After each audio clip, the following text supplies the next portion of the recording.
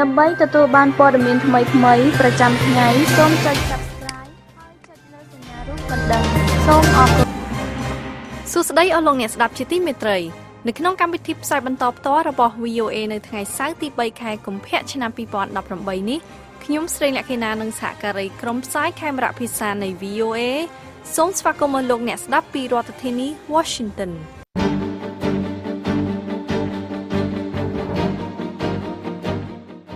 ជាកិច្ចចាប់ផ្ដើមលោកឈឹមសុមេនិងលោកជឹងភូជីនសូមជូនដើមរឿងនៃព័ត៌មានសំខាន់ៗនៅរាត្រីនេះអនុសរណៈរបស់ពួកសាធារណរដ្ឋចោទប្រកាន់ពួកអ្នកស៊ើបអង្កេតរបស់ FBI ថារំលោភអំណាចតើអ្វីទៅជាអនុសរណៈ Nunes ក្រសួងការពារប្រទេសសហរដ្ឋអាមេរិកបន្ថែមសមត្ថភាពបរមាណុថ្មីលោករដ្ឋមន្ត្រីការបរទេសសហរដ្ឋអាមេរិក Rex Tillerson និយាយថាជនអន្តោប្រវេសន៍ Mexico នាំផលប្រយោជន៍ដល់សន្ធឹកសន្ធាប់ដល់សហរដ្ឋអាមេរិក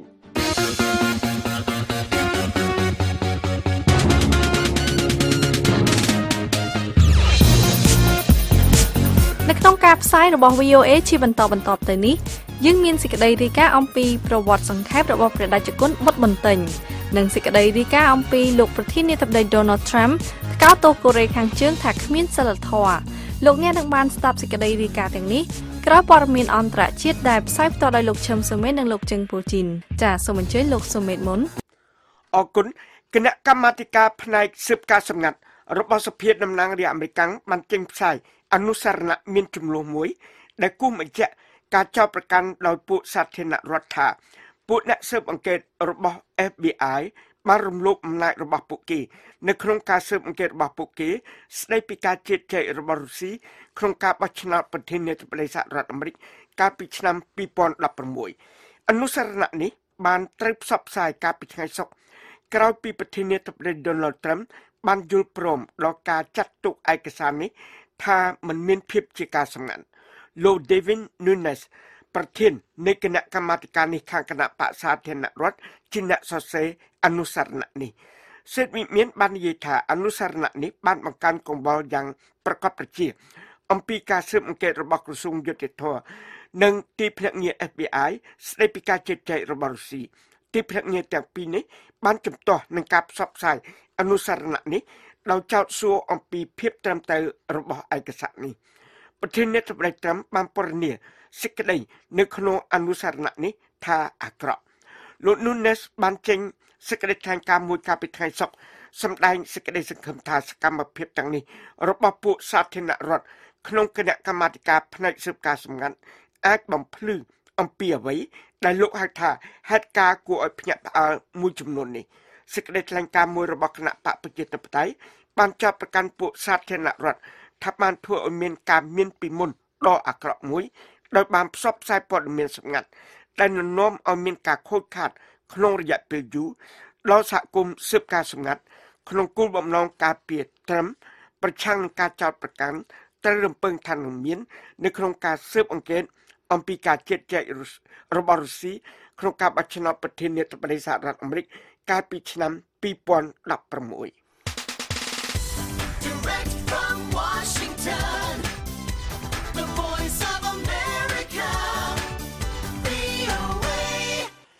ឯកសារដ៏ចម្រូងចម្រាសដែលរៀបចំដោយសមាជិកសភាខាងគណៈបក្សសាធារណរដ្ឋបានចោទប្រកាន់ពួកមន្ត្រីពង្រឹងច្បាប់សហរដ្ឋអាមេរិកពីការប្រើអំណាចរបស់ខ្លួននៅក្នុងការស៊ើបអង្កេតក្នុងអំឡុងនៃការស៊ើបអង្កេតពីការជ្រៀតជ្រែករបស់ប្រទេសរុស្ស៊ីនៅក្នុងការបោះឆ្នោតប្រធានាធិបតីសហរដ្ឋអាមេរិក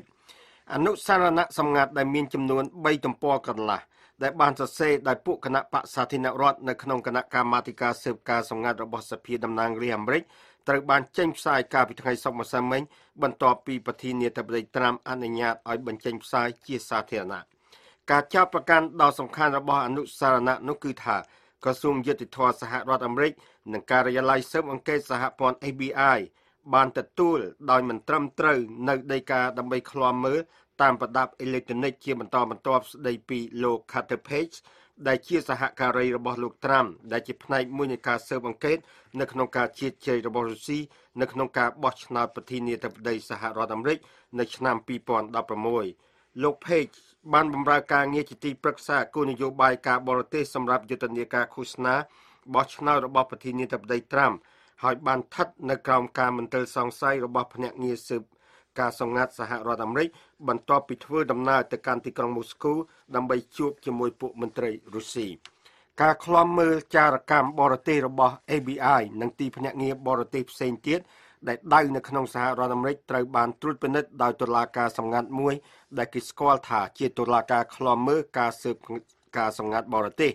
ដើម្បីទទួលបានដីកាពីតុលាការការិយាល័យ FBI ត្រូវតែបង្ហាញភស្តុតាងបន្ថែមថាទីដៅស៊ើបអង្កេតនោះជាភ្នាក់ងាររដ្ឋាភិបាលបរទេស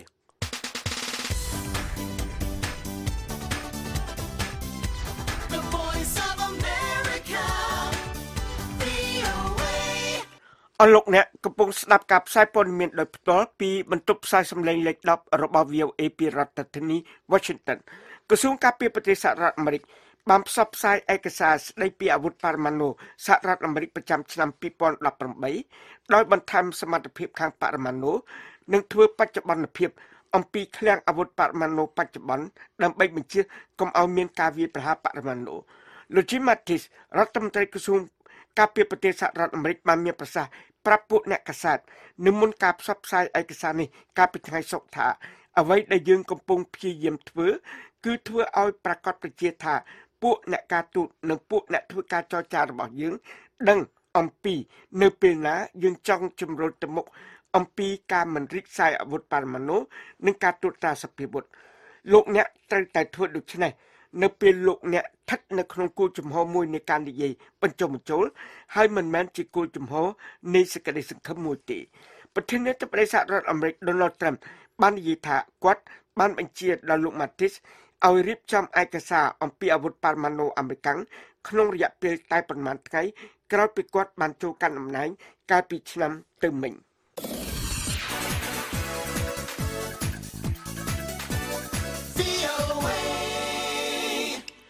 លោករដ្ឋមន្ត្រីការបរទេសសហរដ្ឋអាមេរិក Rex Tillerson បាននិយាយនៅក្នុងប្រទេសមិចស៊ិកកាលពីថ្ងៃសុក្រថាជនជាតិជនអន្តោប្រវេសន៍នាំផលប្រយោជន៍យ៉ាងច្រើនដល់សហរដ្ឋអាមេរិកក៏ប៉ុន្តែលោករដ្ឋមន្ត្រីការបរទេសអាមេរិកមានប្រសាសន៍ទៀតថារដ្ឋាភិបាលសហរដ្ឋអាមេរិកខ្វះវិន័យល្អនៅក្នុងការកំណត់ថាតើនរណាអាចចូលក្នុងសហរដ្ឋអាមេរិកដើម្បីរស់នៅបាន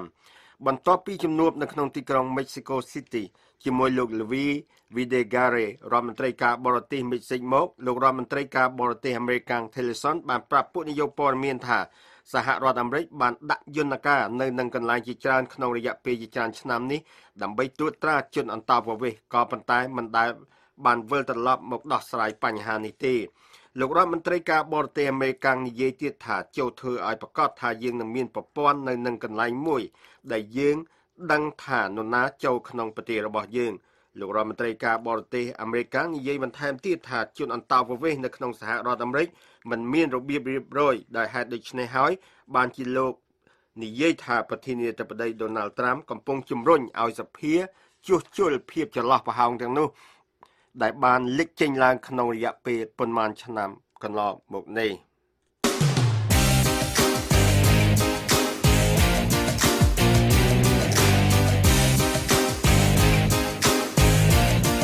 អស់លោកអ្នកស្ដាប់ជាទីមេត្រីនៅក្នុងការផ្សាយជាបន្តទៅនេះលោកអ្នកនឹងបានស្ដាប់សេចក្តីរាយការណ៍អំពីប្រវត្តិសង្ខេបរបស់ព្រះរាជគុណបុត្របន្ទិញនិងសេចក្តីរាយការណ៍អំពីលោកប្រធានាធិបតី Donald Trump កោតទោសកូរ៉េខាងជើងថាគ្មានសីលធម៌នៅក្នុងការផ្សាយ30នាទីចុងក្រោយបន្ទាប់ពីព័ត៌មានអន្តរជាតិលើកទី2យើងខ្ញុំនឹងជូនសេចក្តីរាយការណ៍អំពីផលប៉ះពាល់នៃច្បាប់ភ្នាក់ងារបរទេសរបស់រុស្ស៊ីទៅលើក្រុមសង្គមស៊ីវិលនិងអង្គការក្រៅរដ្ឋាភិបាលសេចក្តីរាយការណ៍អំពីការលើកឡើងរបស់អង្គការសហប្រជាជាតិដែលថាកុមាររាប់លាននាក់រងគ្រោះដោយសារតែចំនួនអំពើហិង្សានិងការកេងចំណេញពីជំនួយសង្គ្រោះជីវិតនិងសេចក្តីរាយការណ៍មួយទៀតអំពីទូនីតិបន្ទាប់របស់ចក្រភពអង់គ្លេសបន្ទាប់ពីចាកចេញពីសហភាពអឺរ៉ុប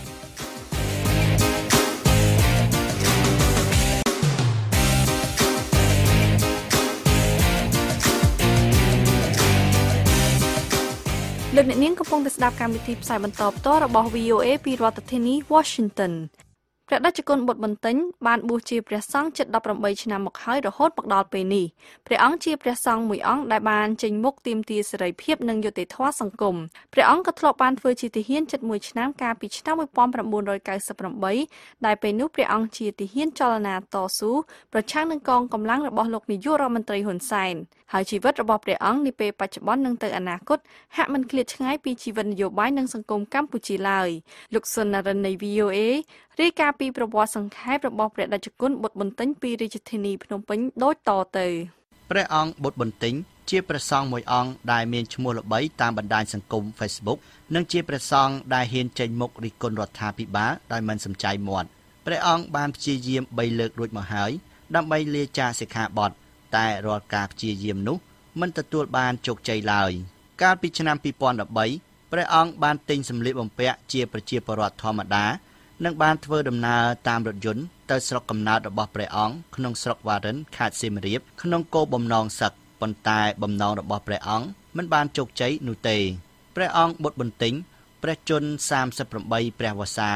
និងបានបួសជិត18ព្រះវស្សាមកហើយមានសង្ឃដីកាប្រាប់ VOA ថាបើសិនទៅត្រូវតែពង្រឹងសេដ្ឋកិច្ចទៅខ្លួនរកសេដ្ឋកិច្ចដើម្បីគ្រួសារនិងខ្លួនឯងវាអត់មានពីវេលាជួយជាតិនិងសាសនាស្មារតីបើស្មាននៅជាលោកតស្មានមានសម្បត្តិវិសមអីទេអត់ចាំបាច់ទុកលុយទុកកាក់ដើម្បីនឹងជីវិតខ្លួនឯងទេតែស្មាននេះមកជួយអ្នកដទៃបានព្រះអង្គជាស្ថាបនិកនៃបណ្ដាញព្រះសង្ឃឯករាជ្យដើម្បីយុត្តិធម៌សង្គមដែលតែងតែតវ៉ារកយុត្តិធម៌នៅខាងមុខតុលាការទាមទារការគោរពសិទ្ធិមនុស្សនិងបង្កើតយុទ្ធនាការការពារព្រៃឈើជាដើមបច្ចុប្បន្ននេះព្រះអង្គបុត្របន្ទិញកំពុងស្នាក់នៅសហរដ្ឋអាមេរិកដើម្បីបន្តការសិក្សារបស់ព្រះអង្គដោយមានបំណងសិក្សាផ្នែកកិច្ចការសាធារណៈឬសេដ្ឋកិច្ចនយោបាយនិងច្បាប់បន្ថែមទៅលើបរិញ្ញាបត្រនិងអនុបណ្ឌិតផ្នែកសង្គមវិទ្យាដែលព្រះអង្គបានបញ្ចប់ការសិក្សាពីប្រទេសឥណ្ឌាកាលពីឆ្នាំ2011ព្រះអង្គបន្ទិញបានចាក់ចេញពីប្រទេសកម្ពុជាកាលពីខែសីហាឆ្នាំមុននៅពេលស្ថានភាពនយោបាយនៅកម្ពុជាកាន់តែអាក្រក់ទៅកាលពីខែវិច្ឆិកាឆ្នាំ2017គណៈបកប្រឆាំងដ៏ធំគឺគណៈបកសង្គ្រោះជាតិត្រូវបានរំលាយដោយតុលាការកំពូលតាមបណ្ដឹងរបស់រដ្ឋាភិបាលដោយមានការចោទប្រកាន់ថាមានគោលបំណងផ្ដួលរំលំរដ្ឋាភិបាលដោយមានសហរដ្ឋអាមេរិកនៅពីក្រោយព្រះអង្គមានសង្ឃដីកាថាគម្រោងរបស់ព្រះអង្គទៅសិក្សានៅក្រៅប្រទេសគឺត្រៀមតាំងពីឆ្នាំ2016ដោយព្រះអង្គមានបំណងទៅសិក្សានៅប្រទេសមួយក្នុងចំណោមប្រទេស3គឺប្រទេសអូស្ត្រាលីអាល្លឺម៉ង់ឬសហរដ្ឋអាមេរិកប៉ុន្តែព្រះអង្គមិនមានសមត្ថភាពក្នុងការទទួលបានអាហារូបករណ៍នោះទេដូច្នេះហើយទើបព្រះអង្គរកវិធីផ្សេងទៅសិក្សានៅសហរដ្ឋអាមេរិកព្រះអង្គត្រូវបានប្រជាពលរដ្ឋខ្មែរនៅអាមេរិកគាំទ្រជាថវិកាសម្រាប់ការរស់នៅនិងការសិក្សារបស់ព្រះអង្គដូច្នេះព្រះអង្គអាចមានឱកាសស្នាក់នៅទីនោះបានយូរស្មារតីតាមគម្រោងដែលបានគ្រោងទុកកាលពីឆ្នាំ2016ហើយម្យ៉ាងទៅអាមេរិកនិងខ្មែរនេះហាក់ដូចជាគុំកណ្ដាលទី2ទៅហើយដែលខ្មែរចេញចូលបានដោយស្រួលព្រោះអាត្មាមាន credit ល្អនៅក្នុងទៅអាមេរិកនេះសប្តាហ៍ថ្ងៃនេះព្រះអង្គកំពុងរៀបចំឯកសារដើម្បីបង្ហាញទៅសាកលវិទ្យាល័យជាការវាយតម្លៃថាតើសញ្ញាបត្ររបស់ព្រះអង្គមានតម្លៃស្មើឬព្រះអង្គត្រូវការសិក្សាបន្ថែមទៀតចាប់កំណើតនៅក្នុងខេត្តសៀមរាបក្នុងគ្រួសារក្រីក្រដែលមានឪពុកម្ដាយជាអ្នកស្រែចម្ការនិងមានបងប្អូន11នាក់ព្រះអង្គបុត្របន្ទិញជាកូនទី2ក្នុងគ្រួសារ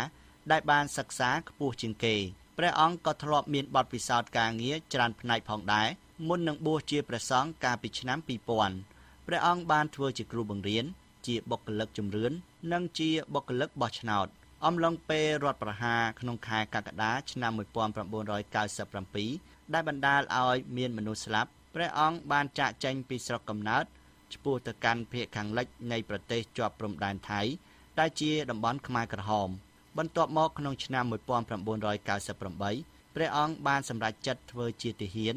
ដែលពេលនោះជាទាហានរបស់ប៉ុល ពតដែលមានទំនាក់ទំនងជាមួយគណៈបកហ៊ុនស៊ុនពេជ្រដឹកនាំដោយសម្ដេចក្រមព្រះនរោត្តម រណរិទ្ធប្រឆាំងនឹងកម្លាំងរបស់លោកនាយករដ្ឋមន្ត្រីហ៊ុនសែន ក្រោយពីបញ្ចប់សង្គ្រាមនៅទីនោះរួចរដ្ឋាភិបាលខ្មែរនឹងបញ្ជូនអ្នកដែលធ្វើមាតុភូមិនិវត្តពីប្រពោតនឹងឲ្យទៅកន្លែងកំណត់របស់ខ្លួនវិញក្នុងស្រុកលងវិញគឺស្មើទៅនៅពីនឹងហើយទៅនៅពីនឹងក៏គេរៀបចំទាហានរៀបចំអីធម្មតាឲ្យចូលជាមួយនឹងរដ្ឋាភិបាលក៏ស្មើចូលនៅពីនឹងឯងច្រើនពូព្រះអង្គបានបំពេញការងារជាទាហាននេះបានជាង10ខែ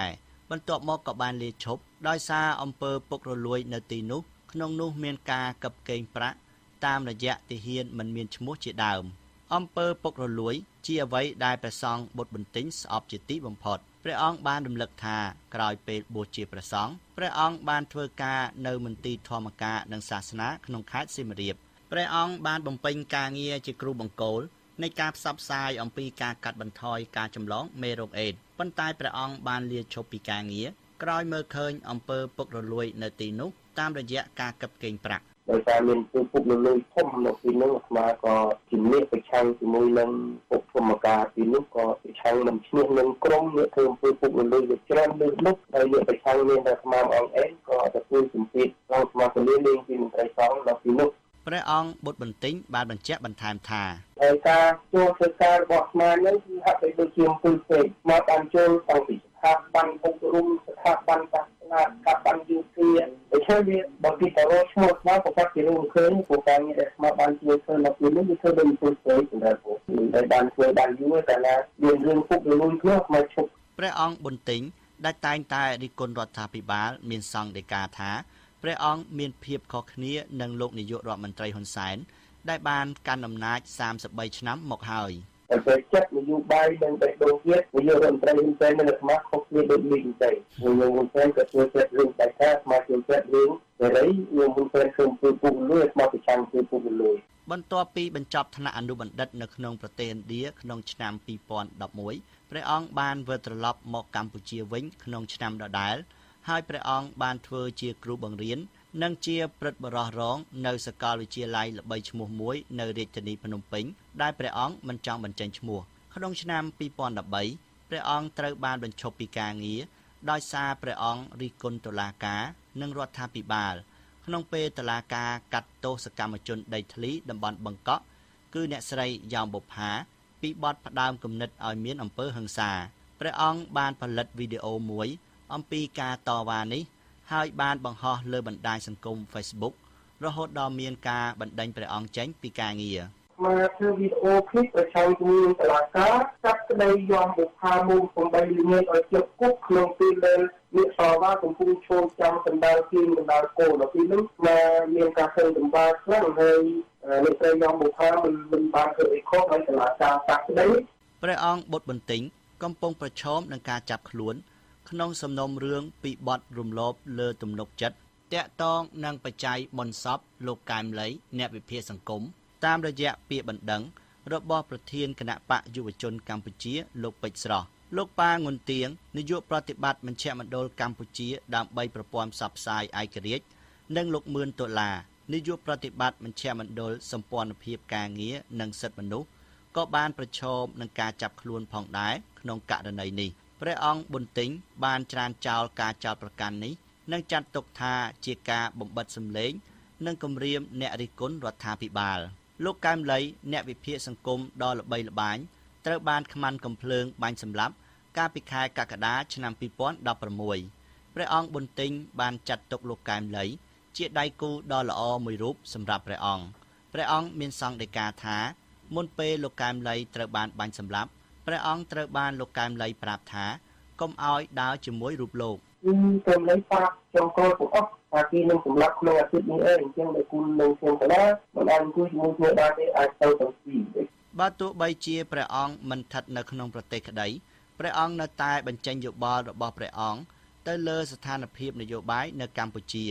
ពីសហរដ្ឋអាមេរិកព្រះអង្គបុត្របន្ទិញតែងតែប្រើប្រាស់បណ្ដាញសង្គម Facebook របស់ព្រះអង្គដើម្បីផ្សព្វផ្សាយនៅគំនិតរបស់ព្រះអង្គនិងការវិវត្តស្ថានភាពនយោបាយនៅកម្ពុជាកាលពីសប្តាហ៍មុនព្រះអង្គបានបញ្ចេញយោបល់អំពីអនាគតនៃចលនាសង្គ្រោះជាតិដែលត្រូវបានបង្កើតថ្មីដោយអតីតមេដឹកនាំគណៈបកសង្គ្រោះជាតិលោកសំរងស៊ីនិងសហការីមួយចំនួនរបស់លោកព្រះអង្គបានសរសេរនៅលើ Facebook របស់ព្រះអង្គថាអ្នកប្រជាធិបតេយ្យគួររិះរកមធ្យោបាយមួយ ដែលអាចរក្សាទឹកចិត្តអ្នកគាំទ្ររបស់ខ្លួននិងពង្រឹងការសាមគ្គីផ្ទៃក្នុងដោយសារការរិះគន់រដ្ឋាភិបាលរបស់លោកហ៊ុនសែនព្រះអង្គបុត្របន្ទិញត្រូវបានចោទប្រកាន់ថាគាំទ្រគណៈបកប្រឆាំងគឺគណៈបកសង្គ្រោះជាតិប៉ុន្តែព្រះអង្គមានសង្ឃដីកាថាព្រះអង្គជួយគណៈបកណាដែលមានគោលការណ៍លទ្ធិប្រជាធិបតេយ្យដែលនេះមិនផ្ទុយនឹងច្បាប់សាសនានិងច្បាប់ប្រទេសនោះទេអានឹងអាត្មាធ្វើដោយចំហគណៈបកសង្គ្រោះជាតិខំប្រឹងបង្កើតគោលការណ៍ប្រជាធិបតេយ្យជំរុញឲ្យប្រជាពលរដ្ឋខ្មែរត្រូវប្រាស្រ័យបោះឆ្នោតសម្រាប់ជួយវាសនារបស់ខ្លួនបំណងនឹងកិច្ចការនឹងល្អអាត្មាជួយមកអត់មានអាចកំបាំងទេគណៈបកសង្គ្រោះជាតិជាគូអង្គមួយប៉ុន្តែបើថ្ងៃក្រោយមានគណៈបកណាដែលទទួលការគាំទ្រទទួលបានការគាំទ្រពីពលរដ្ឋច្រើនហើយមានគោលការណ៍ប្រជាធិបតេយ្យអាត្មាធ្វើជាមួយព្រះអង្គបុត្របន្ទិញបានលើកឡើងថាព្រះអង្គក៏បានគិតគូរអំពីការសឹកពីភាពជាព្រះសង្ឃនៅថ្ងៃណាមួយផងដែរព្រះអង្គក៏ចង់ក្លាយជាអ្នកច្បាប់មួយរូបនៅក្នុងរដ្ឋសភាដើម្បីធ្វើច្បាប់បម្រើដល់ប្រជាពលរដ្ឋប៉ុន្តែអាត្មាអធិដ្ឋានថាអាត្មានឹងសឹកមានអាត្មាអធិដ្ឋានថាអាត្មាអត់ដែរអាត្មាថាអាត្មានឹងសឹកហើយអាត្មានឹងសឹកក្នុងពីណាមួយនៅពីណាមួយវាសំរុំអាត្មាឃើញយូរដែរខ្លួនឯងមកធ្វើអានឹងជាបំណងប្រកបមិនអាចលាកលៀនពីបេះដូងរបស់យើងបានទេប៉ុន្តែទីនេះអាត្មាចង់ដើរតួនាទីត្រឹមជាទីប្រឹក្សានយោបាយឲ្យអ្នកនយោបាយព្រះអង្គមានសង្ឃដីកាបន្ថែមថានាពេលនេះព្រះអង្គចង់ដើរតួនាទីត្រឹមតែជាអ្នកផ្ដល់គំនិតឲ្យអ្នកនយោបាយបានហើយរាយការណ៍ពីរាជធានីភ្នំពេញខ្ញុំសុននរិន VOA នៅក្នុងសន្ទរកថាស្ដីពីស្ថានភាពសហព័ន្ធរបស់សហរដ្ឋអាមេរិកកាលពីយប់ថ្ងៃអង្គារលោកប្រធានាធិបតីសហរដ្ឋអាមេរិក Donald Trump បានផ្ដោតទៅលើជនរងគ្រោះនៃរបបកូរ៉េខាងជើងជិះជាន់សង្កត់សង្កន់ខណៈដែលបញ្ជាពីប្រធានបទនៃលទ្ធភាពនៃការវាយប្រហារខាងយោធាលោក Brian Padden រាយការណ៍ពីទីក្រុងសេអ៊ូលនៃប្រទេសកូរ៉េខាងត្បូងហើយលោកជឹងពូជីនជួនសេចក្តីប្រាសម្រួលដូចតទៅ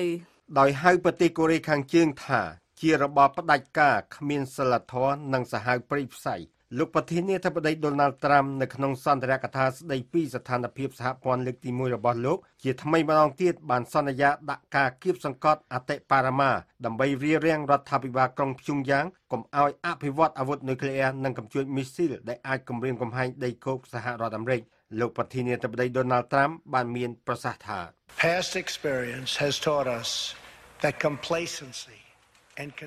បទពិសោធន៍កាលពីអតីតកាលបានបង្រៀនយើងថាការមិនខ្វល់ខ្វាយនឹងការផ្ដល់សម្បទានគ្រាន់តែធ្វើឲ្យមានភាពកក្លឿននឹងការបង្កហេតុតែប៉ុណ្ណោះខ្ញុំនឹងមិនធ្វើឲ្យមានកំហុសដោយរដ្ឋបាលមុនទេដែលបានដាក់យើងចូលក្នុងទីតាំងដ៏គ្រោះថ្នាក់នេះទោះជាយ៉ាងណាក៏ដោយលោកប្រធានាធិបតី Trump មានភាពអត់ធ្មត់ច្រើនជាងកាលពីពេលមុននៅពេលដែលលោកបានហៅមេដឹកនាំកូរ៉េខាងជើងគីមជុងអ៊ុនថាបរិះរ៉ុកែតតូចលោកប្រធានាធិបតី Trump មិនបានរំលឹកពីលទ្ធភាពនៃការប្រើកម្លាំងថ្មីបើមានរបាយការណ៍ការពីពេលថ្មីនេះថារដ្ឋបាលរបស់លោកកំពុងពិចារណាពីការចាប់ផ្ដើមការវាយប្រហារខាងយោធាមានកម្រិតមួយនៅក្នុងការឆ្លើយតបទៅនឹងការបង្កហេតុនៅពេលអនាគតលោកបុងយ៉ុងស៊ិកជាអ្នកវិភាគនយោបាយនៅវិទ្យាស្ថានសម្រាប់ការសិក្សាពីប្រទេសកូរ៉េខាងជើងនៅសាកលវិទ្យាល័យយ៉ុងស៊ីក្នុងរដ្ឋធានីសេអ៊ូលបាននិយាយថាI don't know whether it's a good news in terms of Trump administration opting ខ្ញុំមិនដឹងថានេះជាព័ត៌មានល្អសម្រាប់រដ្ឋបាលរបស់លោកត្រាំសម្រាប់ធ្វើការជ្រើសរើសការតាក់ទងខាងការទូតកាន់តែច្រើនឡើងឆ្ពោះទៅកាន់រដ្ឋាភិបាលក្រុងព្យុងយ៉ាងឬរដ្ឋាភិបាលរបស់លោកត្រាំកំពុងយកចិត្តទុកដាក់កាន់តែខ្លាំងឡើងអំពីការចាត់វិធានការផ្សេងទៀតរួមមានជំរើសខាងយោធាផង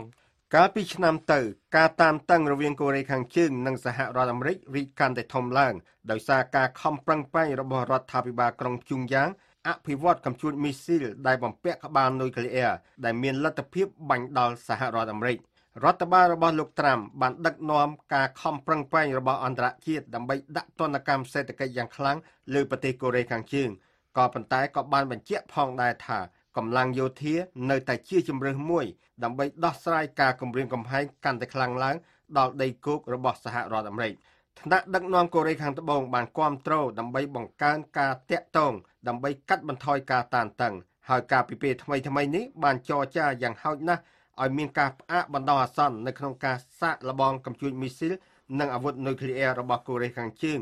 ដោយការបញ្ចុះបញ្ចូលរដ្ឋាភិបាលក្រុងព្យុងយ៉ាងឲ្យចូលរួមក្នុងការប្រកួតកីឡាអូឡ িম্প ពិករដូវរងានៅក្រុងព្យុងយ៉ាងនៅពេលខាងមុខនេះ សហរដ្ឋអាមេរិកក៏បានយល់ព្រមពន្យាពេលសម្ពយុទ្ធខាងយោធារួមគ្នាជាមួយកូរ៉េខាងត្បូងរហូតតទៅក្រោយការប្រកួតកីឡាអូឡ িম্প ិកដើម្បីឲ្យមានការចូលរួមដោយសន្តិវិធីរបស់កូរ៉េខាងជើងក្នុងសន្ទរកថារបស់លោកប្រធានាធិបតី Donald Trump ដូចជាជជែកឲ្យហេតុផលថាមិនមានការសម្របសម្រួលជាមួយរដ្ឋាភិបាលព្រៃផ្សៃ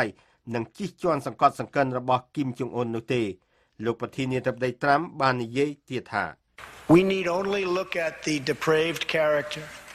of the North Korean regime យើងចាំបាច់ពិនិត្យមើលអាកប្បកិរិយាគ្មានសិលធម៌របស់របបកូរ៉េខាងជើងដើម្បីយល់ពីលក្ខណៈនៃការគំរាមកំហែងនុយក្លេអ៊ែរដែលអាចគំរាមកំហែងដល់សហរដ្ឋអាមេរិកនិងសម្ព័ន្ធមិត្តរបស់យើងលោកប្រធានាធិបតី Trump បានរំលឹកឡើងវិញថាបទពិសោធន៍ដ៏ខ្លោចផ្សារបស់លោក Otto Warmbier ដែលបានស្លាប់កាលពីឆ្នាំទៅភ្លាមបន្ទាប់ពីត្រូវបានដោះលែងពីប្រទេសកូរ៉េខាងជើងខណៈដែលស្ថិតនៅក្នុងស្ថានភាពភ្លឹកនិស្សិតអាមេរិករូបនេះបានទៅទស្សនាប្រទេសកូរ៉េខាងជើងនៅឆ្នាំ2016ហើយបានត្រូវចាប់ខ្លួនលើបទចោទប្រកាន់ពីការប៉ុនប៉ងលួចខិត្តប័ណ្ណឃោសនាលោកបានត្រូវកាត់ទោសឲ្យធ្វើការជាទម្ងន់ចំនួន15ឆ្នាំក៏ប៉ុន្តែបានភ្លឹកភ្លាមដោយលោកមិនបានដឹងខ្លួនឡើងវិញលោក Warmbier បានស្ថិតនៅក្នុងគុកអស់រយៈពេលជិត1ឆ្នាំដោយមិនមានការថែទាំខាងសុខភាពត្រឹមត្រូវនៅពេលដែលស្ថានភាពរបស់លោកបានបន្តកាន់តែយ៉ាប់យ៉ឺនឡើងលោក Fred និងលោកស្រី Cindy Warmbier ដែលជាឪពុកម្ដាយរបស់លោកបានត្រូវលោកប្រធានាធិបតី Trump អញ្ជើញឲ្យចូលរួមក្នុងសន្ទរកថាស្ដីពីស្ថានភាពរបស់សហព័ន្ធបានយំនៅពេលដែលលោកប្រធានាធិបតី Trump បានចង្អុលពួកអស់លោកនៅក្នុងសាលប្រជុំដែលជាសាក្សីដ៏សំខាន់ដល់ការគំរាមកំហែងដល់ពិភពលោករបស់យើងលោកប្រធានាធិបតី Trump បានចុចយកភ្ញៀវដែលបានអញ្ជើញម្នាក់ទៀតគឺលោក ជីស៊ុងហូអ្នករត់ចោលប្រទេសជាតិកូរ៉េខាងជើងថាជាសាក្សីដ៏ខ្លាំងម្នាក់ទៀតដល់ការគំរាមកំហែងរបស់របបនោះនៅឆ្នាំ1996លោកជីបានបាត់បង់ដៃម្ខាងនិងជើងម្ខាងនៅពេលដែលលោកបានធ្លាក់ពីរទេះភ្លើងដែលកំពុងបើកខណៈដែលលួចធ្យូងថ្មដើម្បីចម្អិនម្ហូបអាហារក្នុងអំឡុងនៃការអត់ឃ្លានដែលពលរដ្ឋកូរ៉េខាងជើងរាប់លាននាក់បានស្លាប់ដោយសារការអត់អាហារលោកបានពិការជើងហើយក្រោយមកបានត្រូវគេធ្វើទរណកម្មមុនពេលគេចខ្លួនចេញពីកូរ៉េខាងជើងដោយប្រើឈើច្រត់លោកជីឥឡូវនេះជាសកម្មជនសិទ្ធិមនុស្សជាមួយអង្គការ Now Action and Unity សម្រាប់សិទ្ធិមនុស្សហើយបានតាក់ទិននៅក្នុងការផ្សាយវិទ្យុទៅកាន់ប្រទេសកូរ៉េខាងជើងដែលនៅទីនោះរដ្ឋព្យាយាមរដ្ឋបិទមិនឲ្យពលរដ្ឋស្ដាប់ការផ្សាយរបស់បរទេសលោកប្រធានាធិបតី Trump បានមានប្រសាសន៍ទៀតថា Today he lives in Seoul where he rescues other defectors លោកជីសប្តាហ៍ថ្ងៃរស់នៅក្នុងទីក្រុងសេអ៊ូលដែលនៅទីនោះលោកបានជួយសង្គ្រោះពួកអ្នករត់ចោលប្រទេសផ្សេងទៀតហើយបានផ្សាយវិទ្យុទៅកាន់កូរ៉េខាងជើងអំពីអ្វីដែលរបបនោះភ័យខ្លាចបំផុតនោះគឺការពិត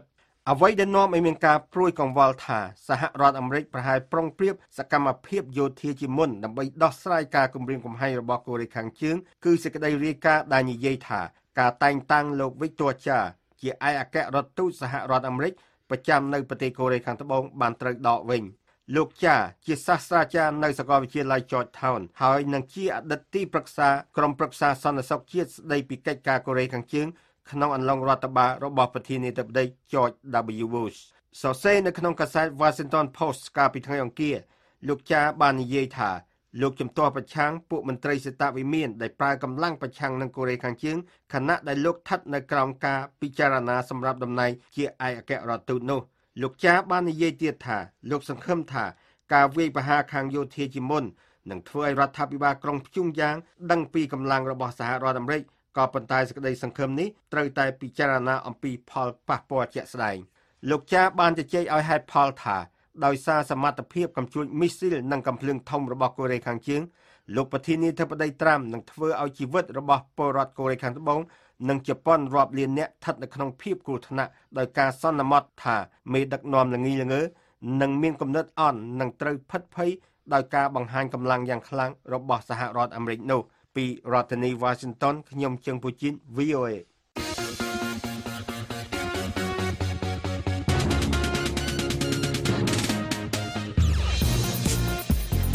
នៅក្នុងការផ្សាយជាបន្តទៅនេះលោកអ្នកនឹងបានស្ដាប់ព័ត៌មានអន្តរជាតិលើកទី2និងសេចក្តីរាយការណ៍អំពីផលប៉ះពាល់នៃច្បាប់ភ្នាក់ងារបរទេសរបស់រុស្ស៊ីទៅលើក្រុមសង្គមស៊ីវិលនិងអង្គការក្រៅរដ្ឋាភិបាល សេចក្តីរាយការណ៍អំពីការលើកឡើងរបស់អង្គការសហប្រជាជាតិដែលថាកុមាររាប់លាននាក់រងគ្រោះដោយសារតែចំនួនអំពើហិង្សានិងការកេងចំណេញពីជំនួយសង្គ្រោះជីវិតនិងសេចក្តីរាយការណ៍មួយទៀតអំពីទួលនីតិបន្ទាប់របស់ចក្រភពអង់គ្លេសបន្ទាប់ពីចាកចេញពីសហភាពអឺរ៉ុប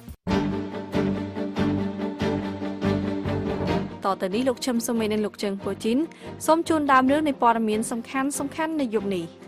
អ៊ីស្រាអែលដែលប្រធានាធិបតីត្រឹមជ្រើសរើសឲ្យកាន់តំណែងជាឯកអគ្គរដ្ឋទូតអាមេរិកប្រចាំប្រទេសសិង្ហបុរីបានដកខ្លួនថយចេញពីការតែងតាំងនេះនាយកការិយាល័យស៊ើបអង្កេតសហព័ន្ធ FBI និយាយថាលោកគាំទ្របុគ្គលិក FBI ទាំងអស់បន្ទាប់ពីការបញ្ចេញអនុសារណៈ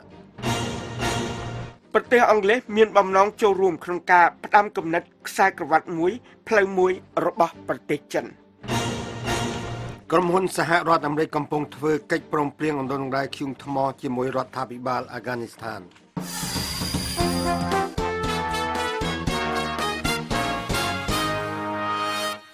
តទៅទៀតនេះលោកឈឹមសុមេតនិងលោកជើងពូជីនផ្សាយជូនព័ត៌មានអន្តរជាតិដោយផ្ទាល់ចាសសូមអញ្ជើញ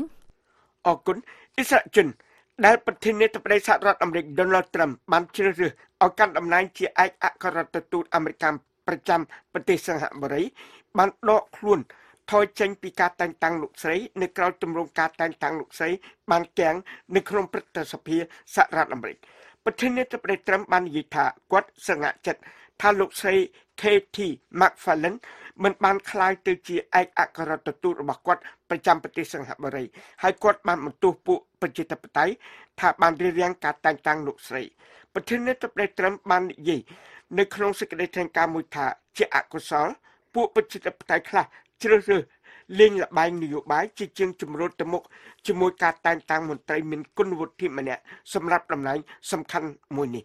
ការតែងតាំងលោកស្រី McFarland ប្រឈមនឹងការប្រឆាំងពីពួកប្រជាធិបតេយ្យនិងពួកសាធារណរដ្ឋខ្លះដោយសារមានការចោទប្រកាន់ថាលោកស្រីបានបំភាន់ព្រឹទ្ធសភាសហរដ្ឋអាមេរិកអំពីការស៊ើបអង្កេតស្តីពីការជិតចែករបស់រុស្ស៊ីក្នុងការបោះឆ្នោតប្រធានាធិបតីសហរដ្ឋអាមេរិកកាលពីឆ្នាំ2016លោក Christopher Wray នាយកការិយាល័យស៊ើបអង្កេតសហព័ន្ធ FBI បានប្រាប់ពួកបុគ្គលិករបស់ទីភ្នាក់ងារនោះកាលពីថ្ងៃសុក្រម្សិលមិញថាលោកគាំទ្រពួកគេបន្ទាប់ពីការបញ្ចេញអនុសារណៈមួយដែលបានរងការចោទប្រកាន់ដោយសមាជិកសភាខាងគណៈបក្សសាធារណរដ្ឋថាអ្នកស៊ើបអង្កេត FBI បានប្រើអំណាចហួសនៅក្នុងការស៊ើបអង្កេតរបស់ខ្លួននៅក្នុងការជៀសជ្រែករបស់រុស្ស៊ីនៅក្នុងការបោះឆ្នោតប្រធានាធិបតីអាមេរិកលោករ៉េបាននិយាយនៅក្នុងសេចក្តីថ្លែងការណ៍មួយទៅកាន់បុគ្គលិក FBI ចំនួន 35,000 នាក់ថាខ្ញុំស្ថិតនៅជាមួយអស់លោកអ្នកដើម្បីធ្វើការងាររបស់យើងប្រកបដោយឯករាជ្យលោកបាននិយាយទៀតថាអស់លោកអ្នកបានឆ្លងកាត់រយៈពេល9ខែកន្លងមកនេះហើយខ្ញុំដឹងថាបញ្ហាដែលមិនអាចដោះស្រាយបានហើយនៅក្នុងរយៈពេល 3-4 ថ្ងៃកន្លងមកនេះមិនបានធ្វើឲ្យបញ្ហាទាំងនោះមានភាពស្ងប់ស្ងាត់នោះទេ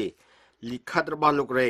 មិនបាននិយាយសម្ដៅដល់អនុសារណៈដែលបានចុះផ្សាយកាលពីថ្ងៃសុក្រម្សិលមិញទេលោកក៏មិនបាននិយាយថាលោកមានផែនការចាក់ចេញពីទីភ្នាក់ងារនោះដែរឬទេប្រធានាធិបតីត្រាំបានរិះគន់ការិយាល័យ FBI និងក្រសួងយុតិធម៌កាលពីថ្ងៃសុក្របន្ទាប់ពីអនុសារណៈនោះបានផ្សព្វផ្សាយជាសាធារណៈមក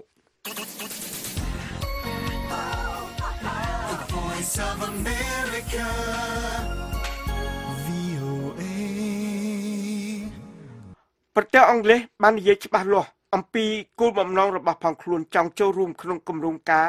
ផ្ដាំគំនិតខ្សែក្រវ៉ាត់មួយផ្លូវមួយរបស់ប្រទេសចិនដែលភាសាអង់គ្លេសហៅថា One Belt One Road Initiative ដែលជាសារៈសំខាន់ដែលជាផ្នែកសារៈសំខាន់បំផុតនៃទស្សនវិស័យរបស់លោកប្រធានាធិបតី Xi Jinping ដើម្បីបង្កើនវិនិយោគនិងឥទ្ធិពលរបស់ប្រទេសចិននៅទូទាំងទ្វីបអាស៊ីអឺរ៉ុបនិងទ្វីបអាហ្វ្រិកក៏ប៉ុន្តែទោះជាយ៉ាងណាក៏ដោយក៏មានកង្វល់អំពីសហគមន៍ច្រើនខាងហិរញ្ញវត្ថុនិងខាងមនុស្សធម៌នៅក្នុងគម្រោងការហេដ្ឋារចនាសម្ព័ន្ធដ៏ធំនេះដែលកំពុងរៀបចំធ្វើឡើងនៅក្នុងទីទាំងនោះសំដោយលោក Henry Rickwell រាយការណ៍ថាសហរដ្ឋអាមេរិកបានចេញផ្សាយការព្រមានមួយអំពីអ្វីដែលប្រទេសអាមេរិកយល់ឃើញថាជាគ្រោះថ្នាក់ដែលមានចំណងចងតាក់ទងជាមួយនឹងគម្រោងការវិនិយោគដ៏ធំនៃប្រទេសចិននេះ លោកស្រីនាយករដ្ឋមន្ត្រីនៃប្រទេសអង់គ្លេស Theresa May បានដឹកនាំគណៈប្រតិភូមួយនៃពួករដ្ឋមន្ត្រីនិងពួកមានដឹកនាំខាងជំនួយរបស់ប្រទេសអង់គ្លេសទៅកាន់ប្រទេសចិនកាលពីសប្តាហ៍មុនដោយលោកស្រីបានចុះទៅលេខាលើកិច្ចព្រមព្រៀងពាណិជ្ជកម្មមានទឹកប្រាក់ចំនួន12កណ្ដោសញ្ញា$7,000 លានដោយបានកោតសរសើរអំពីសក្ការៈដ៏ល្អបំផុតមួយនៃទំនាក់ទំនងរវាងប្រទេសចិននិងប្រទេសអង់គ្លេសលោកស្រីឯកអគ្គរដ្ឋទូតនៃប្រទេសអង់គ្លេសប្រចាំប្រទេសចិនបានគូសបញ្ជាក់អំពីសេចក្តីសង្ឃឹមរបស់ប្រទេសអង់គ្លេសក្នុងកិច្ចធ្វើសហប្រតិបត្តិការជាមួយគម្រោងការផ្ដាំគំនិតខ្សែក្រវ៉ាត់មួយផ្លូវមួយនៃប្រទេសចិននេះក៏ប៉ុន្តែបើតាមជនខ្លះយល់ថាគម្រោងការនេះមានភាពសាមញ្ញច្រើនជាពិសេសការអស់សហយច្រើននៅក្នុងរដ្ឋធានីនៃប្រទេសអ៊ូហ្គាន់ដាក្នុងទ្វីបអាហ្វ្រិកនៅចន្លោះរដ្ឋធានីនេះនិងចំណតអាកាសយាននៃប្រទេសនេះមានផ្លូវមួយដែលមានប្រវែង51គីឡូម៉ែត្រជាផ្លូវថ្មីដែលកសាងឡើងដោយប្រទេសចិនហើយដែលនឹងត្រូវសម្ពោធនៅក្នុងខែឧសភានេះផ្លូវនេះបានត្រូវកសាងឡើងដោយក្រុមហ៊ុនចិន China Communication Construction ហើយដែលមានអស់សហយ$580 លានដែលជាប្រាក់កម្ចីពីរដ្ឋាភិបាលនៃទីក្រុងប៉េកាំងប្រទេសចិនបានដាក់ប្រាក់វិនិយោគនៅទូទាំងទ្វីបអាហ្វ្រិកទ្វីបអាស៊ីនិងភូមិភាគមជ្ឈមបូព៌ាតាមរយៈកម្មវិធីគម្រោងការផ្ដាំគំនិតផ្លូវមួយខ្សែក្រវ៉ាត់មួយហើយគម្រោងការនេះក៏មានតាក់ទងទៅក្នុងផ្នែកកាតនៃទ្វីបអឺរ៉ុបផងដែរ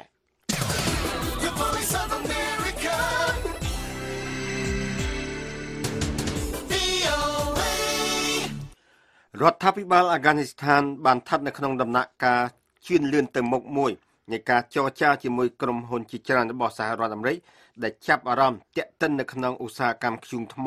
របស់អាហ្គានីស្ថានដែលជាជំហានមួយឆ្ពោះទៅកាន់ការវិនិយោគទុនកាន់តែខ្លាំងឡើងរបស់អាមេរិកនៅផ្នែកអណ្ដូងរ៉ែដ៏ច្រើនសន្ធឹកសន្ធាប់របស់ប្រទេសអាហ្គានីស្ថានការចរចាដែលត្រូវបានបញ្ជាក់ប្រាប់ VOA ដោយអ្នកការទូតជាន់ខ្ពស់អាហ្គានីស្ថានម្នាក់ហើយនឹងម្ចាស់ក្រុមហ៊ុនផ្ដល់យោបល់ពីថាអ្នកឯកទេសខាងឧស្សាហកម្មអណ្ដូងរ៉ែបានយល់ស្របពីការខិតខំប្រឹងប្រែងរបស់ប្រធានាធិបតីអាមេរិក Donald Trump ឲ្យអាមេរិកមានការតាក់ទិនខាងសេដ្ឋកិច្ចកាន់តែខ្លាំងឡើងនៅក្នុងប្រទេសអាហ្គានីស្ថានដែលនៅទីនោះអាមេរិកកំពុងធ្វើសង្គ្រាមនៅឆ្នាំទី17ប្រធានាធិបតី Trump បានត្អូញត្អែថាសហរដ្ឋអាមេរិកមិនបានទទួលប្រយោជន៍ពីសង្គ្រាមនោះដោយបានទុកឲ្យប្រទេសចិននាំមុខនៅក្នុងការរករោគប្រភពធនធានធម្មជាតិរបស់អាហ្គានីស្ថានប្រធានាធិបតីសហរដ្ឋអាមេរិក Donald Trump បានសម្លឹងឃើញរ៉ែដ៏ច្រើនសន្ធឹកសន្ធាប់ដែលមិនទាន់ធ្វើអាជីវកម្មនៅក្នុងអាហ្គានីស្ថានដែលការសិក្សាភូមិគូសាស្ត្ររបស់សហរដ្ឋអាមេរិកបានប៉ាន់ស្មានកាលពីឆ្នាំ2010ថាមានតម្លៃរហូតដល់$1 លានសហរដ្ឋអាមេរិក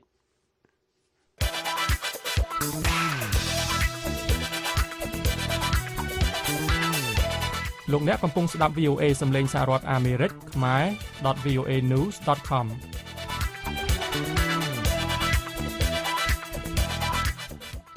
ប្រទេសរុស្ស៊ីបានរឹតបន្តឹងអ្វីដែលខ្លួនហៅថាច្បាប់ភ្នាក់ងារបរទេសកាលពីខែមុនដើម្បីដាវលើបណ្ដាញព័ត៌មានបរទេសដែលកំពុងធ្វើប្រតិបត្តិការនៅក្នុងប្រទេសនេះការនេះមានន័យថារដ្ឋាភិបាលអាចតម្រូវឲ្យបណ្ដាញព័ត៌មានថ្លែងថាពួកគេជាភ្នាក់ងារបរទេសហើយពួកគេក៏ត្រូវបញ្ជូនព័ត៌មានអំពីបុគ្គលិកនិងហិរញ្ញវត្ថុផងដែរ VOA ក៏ស្ថិតនៅក្នុងចំណោមអង្គការព័ត៌មានទទួលបានការកំណត់បែបនេះផងដែរដោយដែលលោក Henry Richwell រាយការណ៍ថាច្បាប់ប្រហាក់ប្រហែលគ្នានេះត្រូវបានដាក់ស្នើឡើងនៅឆ្នាំ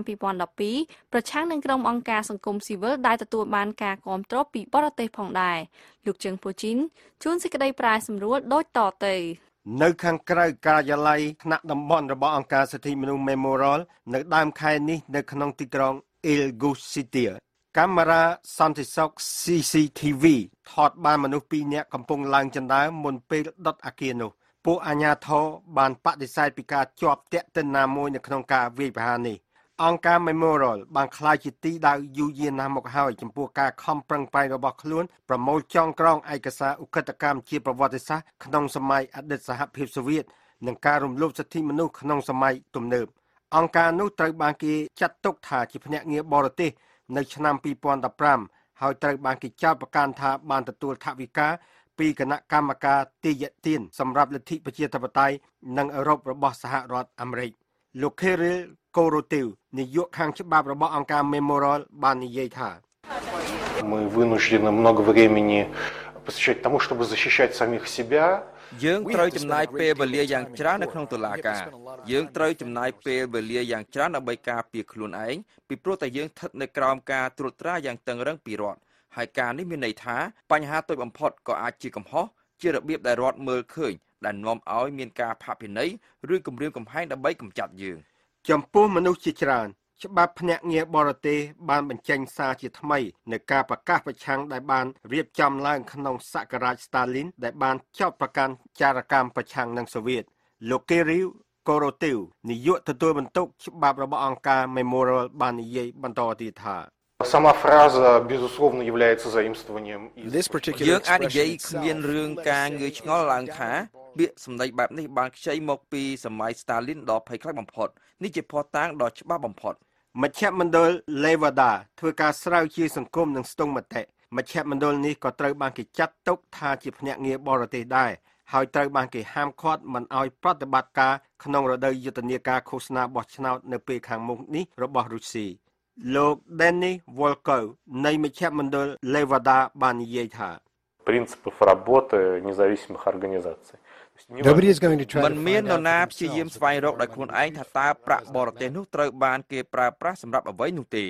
បញ្ហាដ៏សំខាន់បំផុតគឺថាស្លាកនោះបានត្រូវគេភ្ជាប់ទៅនឹងអង្គការបន្ទាប់មកវាហាក់ដូចជាធ្វើមិនឲ្យមានភាពច្បាស់លាស់ស្លាកនោះមានន័យថាអង្គការនោះធ្វើការឲ្យពួកបរទេសហើយប្រសិនបើលោកអ្នកធ្វើការឲ្យបរទេសការនេះមានន័យថាលោកអ្នកប្រឆាំងនឹងរុស្ស៊ីរដ្ឋាភិបាលក្រុងមូស្គូនិយាយថាច្បាប់នេះមានគោលបំណងបញ្ឈប់ការជ្រៀតជ្រែកបរទេសក្នុងកិច្ចការនយោបាយរបស់រុស្ស៊ីនៅតាមផ្លូវនានាក្នុងទីក្រុងមូស្គូមនុស្សតិចតួចណាស់ចង់ពិភាក្សាអំពីប្រធានបទនេះអ្នកដែលបញ្ចេញមតិបានគាំទ្ររដ្ឋាភិបាលអ្នកស្រី Larasi អ្នកក្រុងមូស្គូបានថ្លែងថាI stand for everything in the national interest, everything that is for us. ខ្ញុំគាំទ្រអ្វីៗទាំងអស់ដែលផ្ដល់ប្រយោជន៍ដល់ប្រទេសជាតិនិងផ្ដល់ប្រយោជន៍ដល់យើងការនេះធ្វើឲ្យខ្ញុំសប្បាយចិត្តខ្ញុំប្រហែលជាអ្នកស្នេហាជាតិក៏ប៉ុន្តែខ្ញុំគិតថាយើងនឹងនៅរស់រានមានជីវិតដោយមិនមានបរទេសទាំងអស់នោះអង្គការសិទ្ធិមនុស្ស Human Rights Watch ប្រាប់ឲ្យដឹងថាច្បាប់នេះមានផលប៉ះពាល់យ៉ាងខ្លាំងនៅខែកញ្ញាឆ្នាំ2017ទៅលើអង្គការចំនួន158ដែលរុស្ស៊ីចាត់ទុកថាជាភ្នាក់ងារបរទេសហើយតុលាការបានធ្វើការផាកពិន័យយ៉ាងខ្លាំងដល់អង្គការដែលមិនបានអនុវត្តតាមអង្គការឃ្លាំមើលសិទ្ធិមនុស្សធ្វើការប៉ាន់ស្មានថាអង្គការសង្គមប្រហែល30បានត្រូវបិទពីរដ្ឋធានី Washington ខ្ញុំជើងពូជីន VOAអង្គការ UNICEF កំពុងស្នើសុំថវិកា$3,600 លានដើម្បីគាំទ្រមនុស្ស82លាននាក់រួមមានកុមារ48លាននាក់ដែលជាប់នៅក្នុងស្ថានភាពជម្លោះគ្រោះមហន្តរាយធម្មជាតិនិងគ្រោះថ្នាក់បន្ទាន់ផ្សេងៗអ្នកស្រី Lisa Slime រាយការណ៍ឲ្យ VOA ពីទីក្រុង Geneva ហើយនាងខ្ញុំស្រីលក្ខិណាជួនសេចក្តីប្រាយសម្ដួលដូចតទៅអង្គការ UNICEF បានឲ្យដឹងថា84% នៃសំណើគឺសម្រាប់វិបត្តិមនុស្សជាតិដែលកើតឡើងដោយសារតែជម្លោះចំណែកធំបំផុតនៃសំណើថវិកា$1,000 លាននឹងជួយដល់ជនភៀសខ្លួនស៊ីរី5.5 លាននាក់ដែលពាក់កណ្ដាលនៃអ្នកទាំងនោះគឺជាកុមារស្ថិតនៅក្នុងបណ្ដាប្រទេសជិតខាងប្រទេសដែលទទួលបានជំនួយច្រើនផងដែរមានដូចជាប្រទេសយេម៉ែនស៊ូដង់ខាងត្បូងសូម៉ាលីសាធារណរដ្ឋកុងហ្គោអ៊ីរ៉ាក់និងនីហ្សេរីយ៉ានាយករងប្រតិបត្តិនៃអង្គការ UNICEF លោកអូម៉ាអាប់ឌីបានថ្លែងថាកុមារដែលជាប់នៅក្នុងសង្គ្រាមនិងគ្រោះមហន្តរាយផ្សេងទៀតកំពុងរងទុក្ខវេទនាយ៉ាងខ្លាំងដែលភាគច្រើនបានគំរាមកំហែងដល់ជីវិតផងដែរ The impact of war, natural disasters and climate change continue to force children to flee their homes, trapping them behind ផលប៉ះពាល់នៃសង្គ្រាមគ្រោះមហន្តរាយធម្មជាតិនិងការផ្លាស់ប្តូរអាកាសធាតុបន្តបង្ខំឲ្យកុមាររត់ភៀសខ្លួនចេញពីផ្ទះរបស់ពួកគេធ្វើឲ្យពួកគេជាប់ក្នុងជម្លោះហើយបង្កហានិភ័យប្រឈមនឹងការកើតជំងឺអំពើហិង្សានិងការបំពាននិន្នាការគួរឲ្យព្រួយបារម្ភដែលកំពុងកើនឡើងគឺថាកុមារនៅក្នុងតំបន់សង្គ្រាមរងផលប៉ះពាល់ពីការវាយប្រហារក្នុងកម្រិតគួរឲ្យព្រួយបារម្ភខណៈដែលក្របកាំភ្លើងនិងក្របបែកបានបង្កហានិភ័យដោយផ្ទាល់ទៅលើកុមារនាយកកម្មវិធីសង្គ្រោះបន្ទាន់របស់អង្គការ UNICEF លោក Manuel Fontaine បានថ្លែងថាកុមារស្លាប់ដោយសារតែជំងឺទាក់ទងនឹងបញ្ហាទឹកមិនស្អាតមានច្រើនជាងកុមារដែលបានស្លាប់ដោយសារតែជម្លោះ We also know that poor quality water is a major driver of malnutrition. This is the usual cycle that a child drinks poor quality water, gets diarrhea, gets dehydrated. យើងក៏ដឹងផងដែរថាគុណភាពទឹកមិនស្អាតគឺជាកត្តាចម្បងមួយដែលធ្វើឲ្យប៉ះពាល់ដល់បញ្ហានៃការខ្វះអាហារូបត្ថម្ភកុមារបរិភោគទឹកមានគុណភាពអន់កើតរោគរាគរូសធ្វើឲ្យខ្សោះជាតិទឹកធ្វើឲ្យកុមារនោះមិនបានទទួលសារធាតុគ្រប់គ្រាន់នៅក្នុងសារពាង្គកាយធ្វើឲ្យពួកគេមិនមានអាហារគ្រប់គ្រាន់ហើយបន្ទាប់មកពួកគេខ្វះខាតអាហារូបត្ថម្ភធ្ងន់ធ្ងរដូច្នេះយើងដឹងថាទឹកស្អាតគឺមានសារៈសំខាន់ខ្លាំងណាស់ដើម្បីឲ្យមានអាហារបម្រុងល្អនិងសុខភាពល្អអង្គការ UNICEF ផ្ដល់ទឹកស្អាតបន្ទាន់ជាងពាក់កណ្ដាលសេវាអនាម័យនៅក្នុងវិបត្តិមនុស្សជាតិនៅជុំវិញពិភពលោកវានឹងតែជាអាទិភាពមួយនៅក្នុងឆ្នាំនេះសំណើថវិការាប់ពាន់លានដុល្លារក៏នឹងត្រូវយកទៅប្រើប្រាស់ដើម្បីគាំទ្រសេវានានាដូចជា Clinic សុខាភិបាលកម្មវិធីចាក់ថ្នាំបង្ការអាហារូបត្ថម្ភការអប់រំបន្ទាន់និងការថែទាំខាងផ្នែកចិត្តសាស្ត្រសង្គមផងដែរពីរដ្ឋធានី Washington ខ្ញុំស្រីលក្ខិណា VOA ខណៈដែលការចាក់ចេញរបស់ចក្រភពអង់គ្លេសពីសហភាពអឺរ៉ុបដែលក្រុងនៅឆ្នាំ2019ខិតជិតមកដល់នេះចក្រភពអង់គ្លេសកំពុងស្វែងរកទូនាទីថ្មីមួយរបស់ខ្លួននៅលើឆាកអន្តរជាតិអ្នកវិភាគជាច្រើនបាននិយាយថាចក្រភពអង់គ្លេសអាចនឹងមានការពិបាកក្នុងការរក្សាឥទ្ធិពលរបស់ខ្លួនព្រោះមហាអំណាចពិភពលោកឯទៀតទាមទារចង់បានឥទ្ធិពលកាន់តែច្រើនឡើងនៅក្នុងអង្គភាពធំៗដូចជាអង្គការសហប្រជាជាតិជាដើមលោក Henry Ridgwell រាយការណ៍ពីទីក្រុងឡុងចក្រភពអង់គ្លេសថារដ្ឋាភិបាលអង់គ្លេសទទូចកសាងសម្ព័ន្ធមិត្តជាមួយសកលលោកលើសពីអឺរ៉ុបទៅទៀតអ្នកនាងលឹមកិច្ចហៀងជួនសេចក្តីប្រែសម្រួលដូចតទៅដែលលយលើពីទម្ងន់របស់ខ្លួនជាឃ្លាដែលរដ្ឋមន្ត្រីការបរទេសចក្រភពអង់គ្លេសធ្លាប់យកមកពិពណ៌នាតួនាទីរបស់ប្រទេសខ្លួននៅលើឆាកអន្តរជាតិឥឡូវគេបានយកឃ្លានេះមកនិយាយម្ដងហើយម្ដងទៀតប៉ុន្តែការដាល់នេះអាចនឹងបាត់បង់កម្លាំង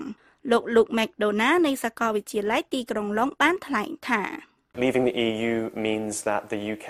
could ការចាក់ចេញពីសហភាពអឺរ៉ុបមានន័យថាចក្រភពអង់គ្លេសអាចនឹងត្រូវគេមើលឃើញថាជាសេដ្ឋកិច្ចទំហំមធ្យមនៅក្នុងពិភពលោកដែលមានការបែកខ្ញែកកាន់តែខ្លាំងឡើងដោយសារមានប្លុកសេដ្ឋកិច្ចធំៗយើងមានសហរដ្ឋអាមេរិកចិននិងសហភាពអឺរ៉ុបនៅសតវត្សខាងមុខយើងនឹងមានឥណ្ឌាការកើនឡើងនៃអាមេរិកខាងត្បូងនិងអាហ្វ្រិកខាងត្បូងដែលប្រកួតប្រជែងគ្នាបន្ថែមទៀតដូច្នេះតើចក្រភពអង់គ្លេសនឹងនៅលំដាប់ទីប៉ុន្មានលោក McDonough បានបន្ថែមថាឥទ្ធិពលនៃចក្រភពអង់គ្លេសបានថយចុះនៅពេលបាត់បង់ចៅក្រមម្នាក់នៅតុលាការយុត្តិធម៌អន្តរជាតិកាលពីខែវិច្ឆិកាដែលរដ្ឋាភិបាលចក្រភពអង់គ្លេសបានដកបេក្ខជនរបស់ខ្លួនចេញចៅក្រមពីប្រទេសឥណ្ឌាបានជំនួសតំណែងនោះដែលចក្រភពអង់គ្លេសធ្លាប់កាន់ចាប់តាំងពីតុលាការយុត្តិធម៌អន្តរជាតិបានបង្កើតឡើងតាំងពីឆ្នាំ1946មកម្ល៉េះលោក McDonough បានបន្តថា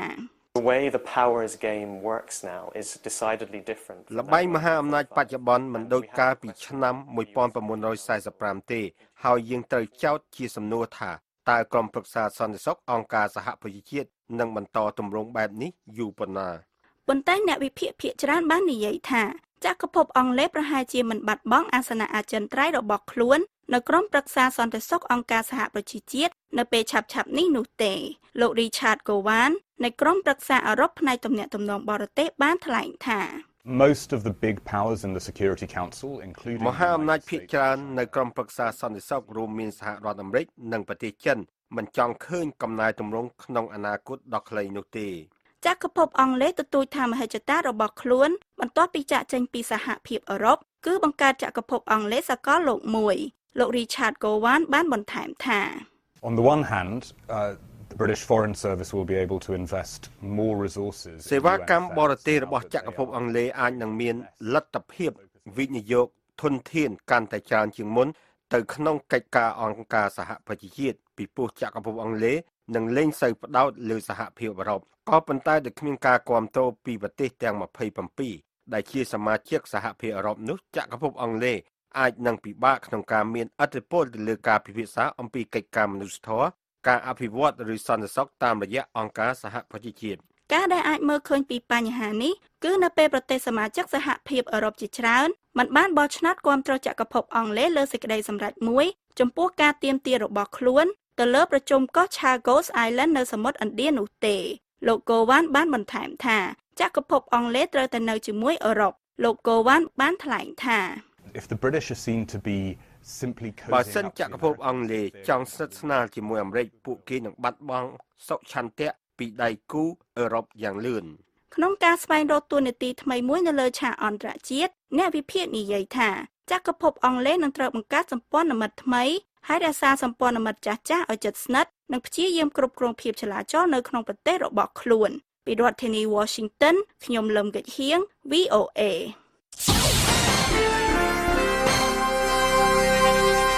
តទៅនេះជាបទវិចារណកថាដែលឆ្លុះបញ្ចាំងពីទស្សនៈរដ្ឋាភិបាលអាមេរិកជាច្រើនឆ្នាំកន្លងមកនេះប្រទេសបង់ក្លាដេសបានបោះទុនវិនិយោគទៅលើវិស័យការងារនិងធនធាន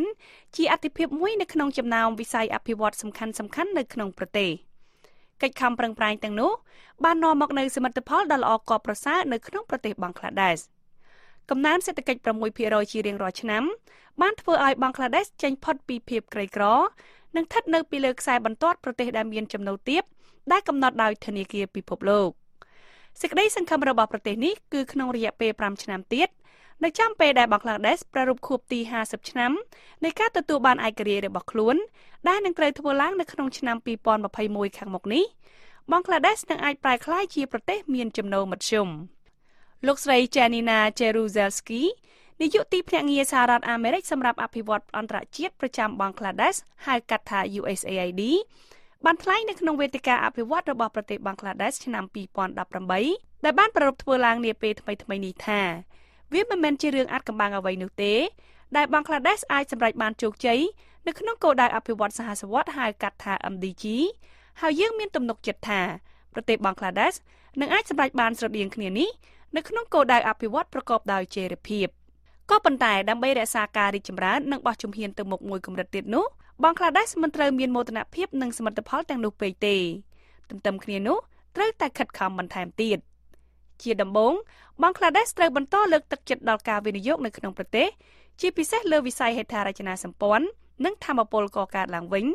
និងត្រូវទម្លាយឧបសគ្គរារាំងនានាដល់ពាណិជ្ជកម្មក្នុងតំបន់ផងដែរទី2បង់ក្លាដេសត្រូវធ្វើឲ្យស្ថាប័ននានាដែលធ្វើការពាក់ព័ន្ធនឹងផ្នែកអភិបាលកិច្ចមានភាពទាន់សម័យផ្ដល់ពេលវេលាគ្រប់គ្រាន់ក្នុងការជូនដំណឹងពីការពិភាក្សាអំពីគោលនយោបាយនិងជៀសវាងការបង្កើតច្បាប់ណាដែលដាក់កំហិតដល់សង្គមស៊ីវិលនិងប្រព័ន្ធផ្សព្វផ្សាយការដាក់កំហិតបែបនេះនឹងផ្ដល់ផលវិបាកដល់អភិបាលកិច្ចល្អទី3ប្រទេសបង់ក្លាដេសត្រូវរៀបចំឲ្យមានការចូលរួមពីយុវវ័យនៅក្នុងការកើនឡើងនៃសេដ្ឋកិច្ចពិភពលោកតាមរយៈវិស័យអប់រំប្រកបដោយគុណភាពនិងជំនាញផ្នែកវិភាគប្រកបដោយហេតុផលត្រឹមត្រូវដែលនឹងជួយពួកគេឲ្យទទួលយកចំណេះដឹងទាំងនោះនិងអភិវឌ្ឍខ្លួនរបស់ពួកគេឲ្យកាន់តែប្រសើរឡើងហើយចំណុចចុងក្រោយបង់ក្លាដេសត្រូវតែលើកកម្ពស់ការចូលរួមពីស្ត្រីនិងក្មេងស្រីនៅក្នុងគ្រប់វិស័យទាំងអស់លោកស្រី Jeruzelski បានថ្លែងបន្តទៀតថាយើងជំរុញឲ្យមានការយកចិត្តទុកដាក់ជាពិសេសទៅលើការទប់ស្កាត់អំពើហិង្សាទៅលើស្ត្រីនិងការរៀបការនៅវ័យក្មេងលោកស្រីបានថ្លែងបន្តក្នុងសម្ដីដើមថាប្រទេសបង់ក្លាដេសមានជំនាញក្នុងការធ្វើឲ្យមនុស្សរាប់លាននាក់រួចផុតពីភាពក្រីក្រខ្លាំងនៅក្នុងប្រទេសការបន្តកិច្ចខំប្រឹងប្រែងដើម្បីសម្រេចបានបន្ថែមទៅលើវិស័យផ្សេងៗទៀតនិងការបង្កើតគម្រោងរបស់រដ្ឋាភិបាលប្រកបដោយប្រសិទ្ធភាពគឺជាគោលដៅមួយយ៉ាងសំខាន់ដែលយើងចាត់ទុកថាប្រទេសបង់ក្លាដេសនឹងអាចសម្រេចបាន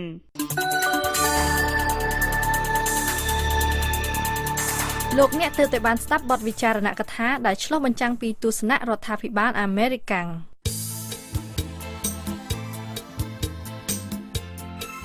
អស់លោកអ្នកស្ដាប់ជាទីមេត្រីនៅក្នុងការផ្សាយរបស់ VOA នៅព្រឹកថ្ងៃស្អែកពីម៉ោង 5 ដល់ម៉ោង 5:30 នាទីសូមលោកអ្នករងចាំស្ដាប់ព័ត៌មានថ្មីៗពីប្រទេសកម្ពុជាពីតំបន់អាស៊ីនិងពីជុំវិញពិភពលោក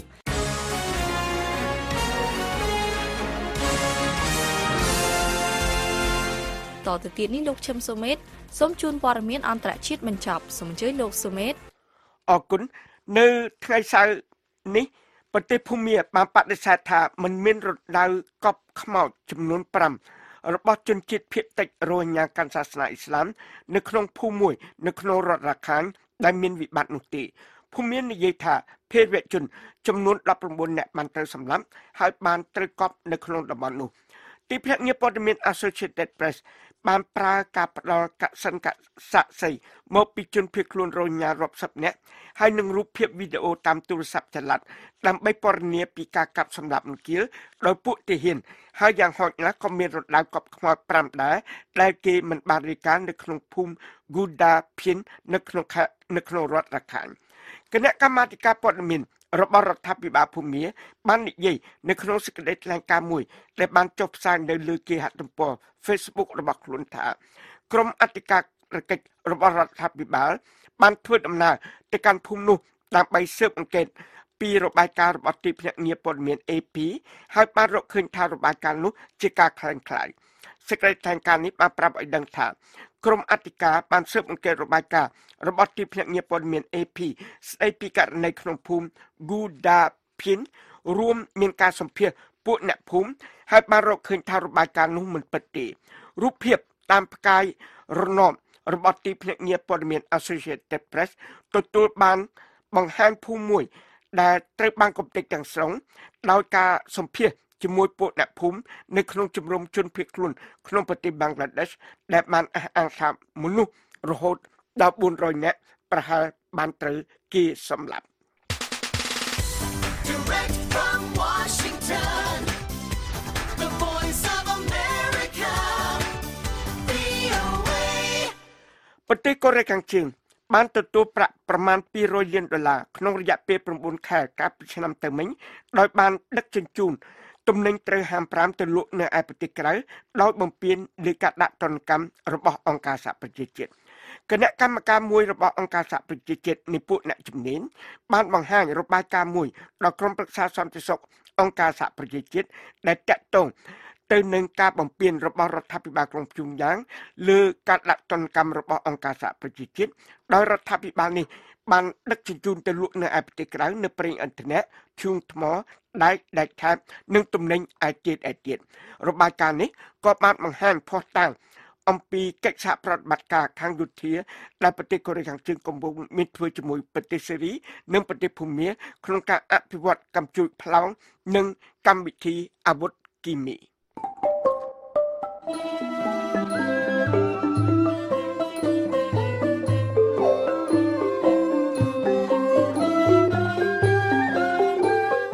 កម្មវិធីផ្សាយរបស់ VOA នៅរាត្រីនេះចប់តែប៉ុណ្ណេះប៉ុន្តែលោកអ្នកនាងអាចស្ដាប់ឬអានព័ត៌មានរបស់ VOA ឡើងវិញបាន